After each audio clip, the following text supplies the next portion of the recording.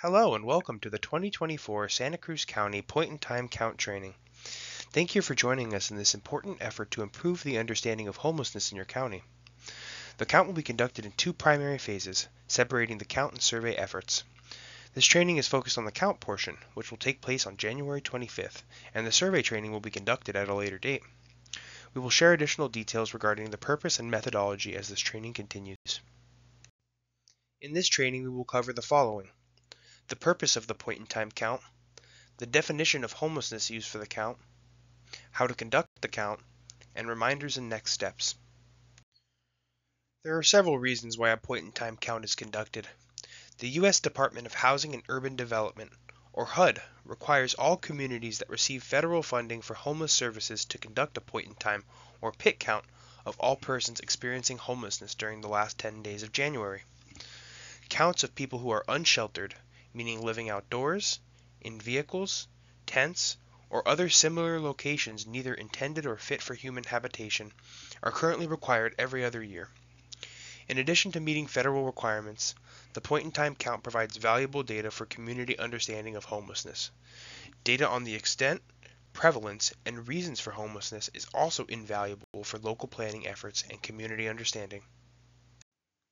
This figure shows the different components that the count includes to make sure all people experiencing homelessness are represented in the count. You will be participating in the general street count, which is highlighted in the middle box on this slide. The general street count is a visual count of people who are currently unsheltered and will take place during the early morning hours on January 25th, before people begin moving through their day and before people staying in shelters leave the facility. Timing and coordination are important to avoid duplication, so areas surrounding shelter locations should be counted first. Route timing is important and should be considered in pre-planning efforts.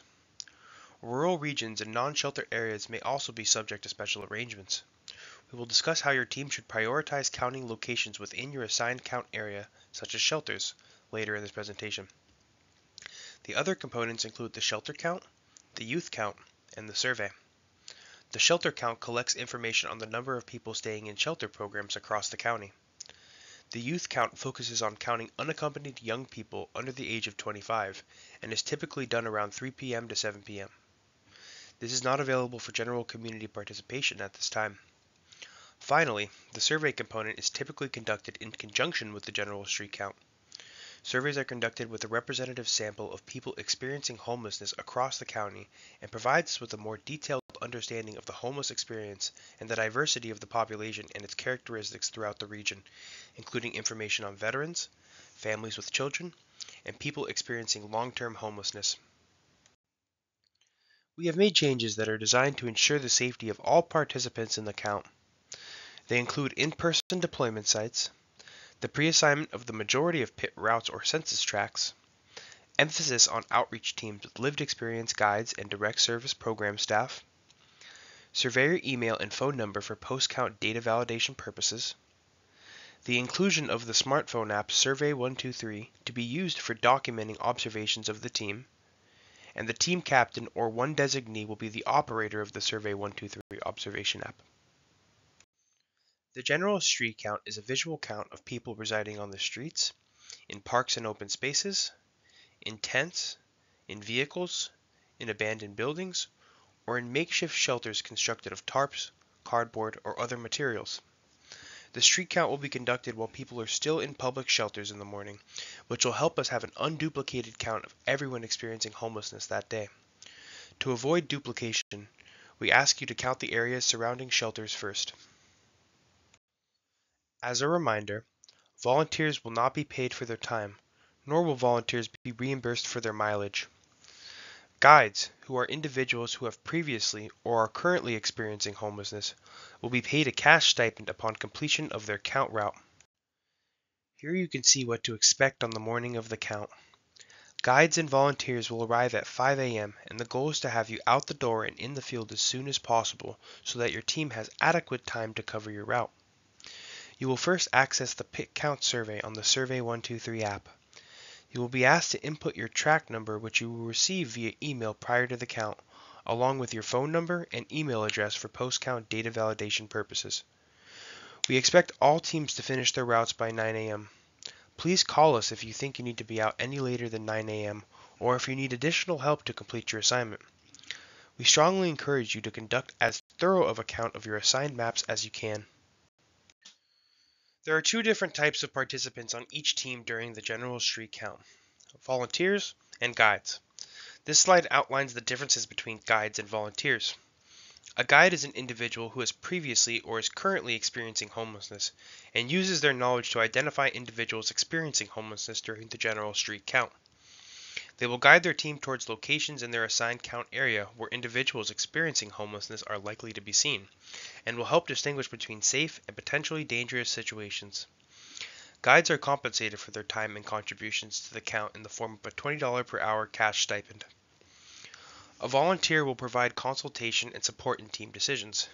They will be in charge of transporting their count team through their assignment and will help ensure that full coverage of the map is achieved and communicate with pit count organizers as needed.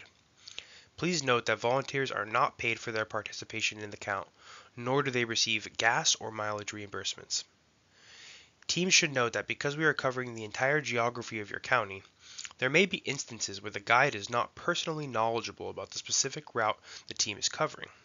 However, guides are still able to draw on their first-hand experience of homelessness to help identify potential locations or persons based on previous experiences and signs in the environment. If a team is confused on whether or not a person should be included in the count, we ask them to collaborate within their team and make an informed decision. All team members are in charge of ensuring the methodology is being followed, and should designate one team member to be in charge of marking the tally sheet and one team member responsible for tracking the team's coverage of their count area. The next set of slides will outline how to use the data collection forms that you will use on the morning of the count. Each team will be able to select specific routes and be given maps of those routes, which will be emailed to you prior to the count. If there are issues printing the map, there will be a few locations across the county where physical maps can be picked up. Your route will be outlined. Please stay within the tracked border. Often, the boundary of your route is a street. If the borderline is a street, count people on the inside side of the street, or the side of the street that connects with the rest of your route. If there is someone moving back and forth across the street, you should count them. Please cover all areas. The count persons are persons who are experiencing homelessness or living in a place not meant for human habitation. This includes tents, vehicles, parks, sidewalks, etc.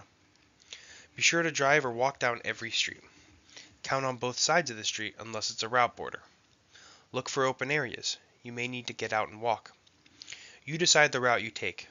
That route may depend on traffic or where shelters are located. Be sure to cover areas around shelters first. It is a good idea to put an X on streets and areas once you've covered them, so you don't count them twice. If you are assigned to two contiguous maps, be sure to outline a route that will easily take you from one map to the other. You'll need to download an app called Survey 123 in order to access the observation form. Once you've downloaded the Survey 123 app, you'll need to enable your location settings. If you are on an iPhone, you'll open up your settings, scroll down to Survey 123, select Location, and select Wall using the app. Make sure Precise Location is enabled. On Android, you'll open up your settings, go to the Personal tab, select Location, and make sure it's on. If you can't access the observation form, there may be an update available for it. Once the update is made, the observation form will become available. The app will also ask you to enter in your login information. Please select Continue without signing in. When you first open the observation form, you will be prompted with a question asking for the number of the census tract you're currently working on. You will need to open a new observation form for each census tract you cover. After entering in your census tract number, the app will ask you for your phone number and email address for post-count data validation purposes. After that, scroll down to the observation location area. Select the optical site symbol, which will pinpoint your location for your upcoming entry. You must select the optical site symbol for every entry so your location is consistently recorded. Once you do that, scroll down to the first question, which asks you whether you'd like to submit a confirmed or suspected entry. Let's look at some examples on how to fill out the tally sheets. You will fill out one line per person that you see. In the first example, you observed one individual who appeared to be in their early 30s and was on the street. You start by bubbling in confirmed under confirmed or suspected.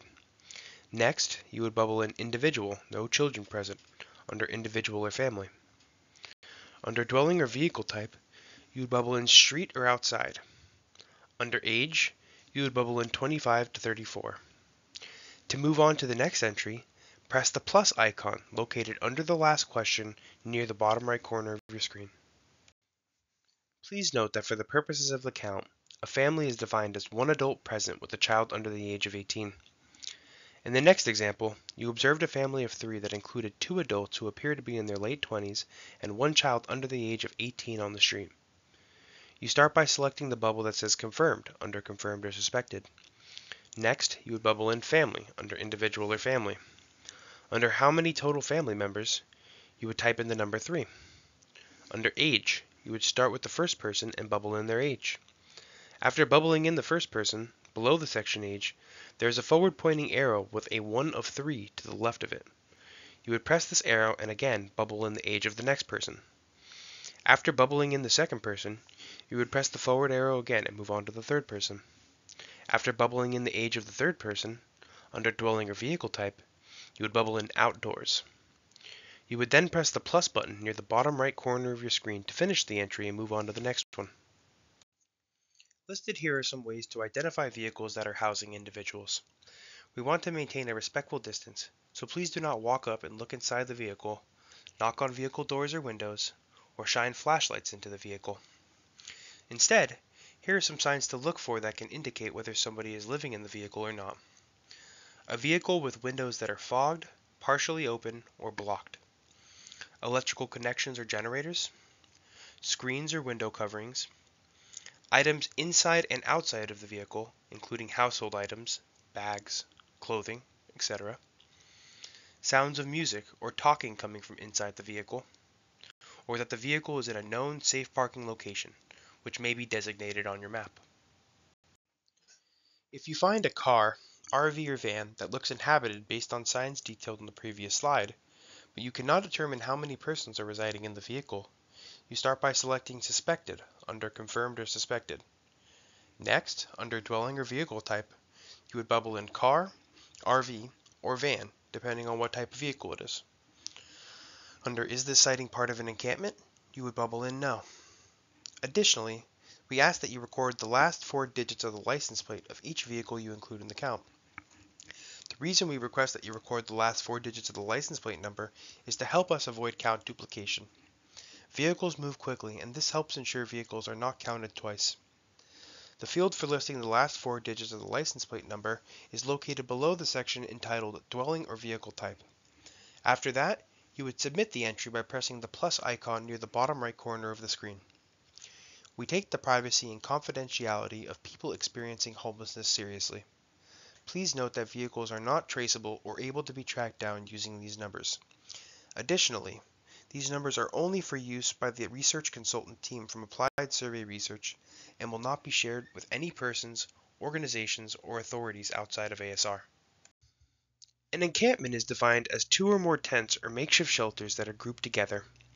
In this example, you observed an individual who appeared to be in his early 20s outside a tent. You also observed a tent directly next to his, with an individual who appeared to be in his 70s standing outside of that tent. You start by bubbling in Confirmed under Confirmed or Suspected. Next, under Individual or Family, you would bubble in Individual. Under Dwelling or Vehicle Type, you would bubble in Tent or Makeshift Structure. Under Is this sighting part of an encampment, you would bubble in Yes. Under Age, you would bubble in 18 to 24. At the bottom of the survey, there is a plus button you can press to add another individual. It is located near the bottom right corner of your screen. After adding in the next individual, repeat the same steps you just did, except under Age, you would bubble in 65 plus to indicate that you believe the second individual is in his 70s. To complete the entry, you would press the plus symbol near the bottom right corner of your screen. In the second example, you observed 3 tents together, but you don't see any individuals. In this case, you start by bubbling in Suspected under Confirmed or Suspected. Under Dwelling or Vehicle Type, you would bubble in Tent or Makeshift Structure. Under Is this sighting part of an encampment, you would bubble in Yes. After that, You press the plus button located near the bottom right corner of your screen to indicate another entry and repeat these steps for the next 2 tenths. Now that you understand how observations are made within Survey 123, we highly recommend testing the application while out and about prior to the count. Location data is critical, so please make sure your location settings are enabled within the settings on your mobile device. Feel free to submit your entries as well, as all entries prior to count day will be removed. Safety is a top priority while out in the field. Please take note of the following items when you're out conducting the count. Please be safe and do not take any risks. Do not approach individuals and ask them if they are experiencing homelessness. Please observe and document observations only. Do not take any photos while out in the field to protect the privacy of those being counted. Please keep all locations and information confidential and do not discuss them after the count on social media or any other public forum. Stay with your teammates, be respectful of those you are counting, and if you have any problems or questions, call your deployment center captain. Once again, safety comes first for all count participants. If an area seems too unsafe to cover, do not enter it. Mark the area on your map to show your deployment center captain when you return. Some of these areas will have special teams to cover them. If you have a true emergency, please call 911 and then notify your deployment center captain when appropriate. We will review the safety and confidentiality protocols again on the day of the count. Here are a few tips on how to prepare for the count.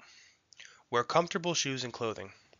Dress warmly. Wear a jacket, sweatshirt, raincoat, gloves, hat, etc. It's the wintertime. Bring a car if possible. Bring a fully charged cell phone. Bring a flashlight. The count will happen rain, snow, or shine, so be sure to bring an umbrella or cold weather gear if necessary. And of course, be sure to get plenty of rest the night before. We will be in touch with you regarding any specific deployment location information, as well as reminders as we approach the day of the count.